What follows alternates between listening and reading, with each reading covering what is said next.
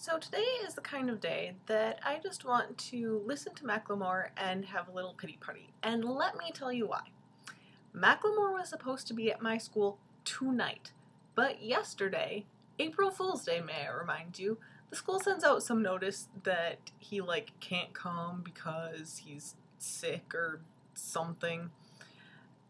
And then we hear more and it's like he has nodes or whatever, like Pitch Perfect here going on. His opening act is still coming, which is really cool, and you don't even have to have tickets to get in. So Macklemore is now coming next fall, which is awesome, but kind of disappointing. I mean, I'm kind of hoping that I'll be in town next year so that I can actually get to go to that. But it was really funny when we found out that he wasn't going to be able to be here. Someone decided to be really clever and make this happen. So props to whoever did that. Also, today feels like Wednesday.